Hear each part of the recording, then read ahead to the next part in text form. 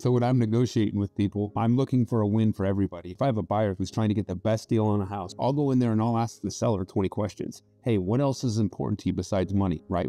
When do you need to be out by? Where are you going? And maybe it's, hey, I actually need to stay in the house until this date. I'm really worried about the inspection, right? I know there's a couple things wrong with the house that I'm worried about. I don't want to have to fix anything. I just want to be done. And so what I can do is I can do like a pass-fail inspection on that one where we're not going to ask you to fix anything. And I take away some of that stress. You know, my buyer's actually super flexible on the move-in date. How about we close on this date and you don't move out until this date? Would that help you out? And asking them those questions about what's important to them.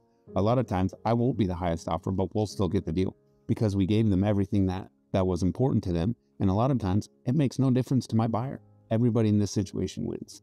The seller doesn't make the most money. He could have made more with another one of the offers, but he takes our offer because we eliminated some of these other stressors in his life. And everybody wins with that deal.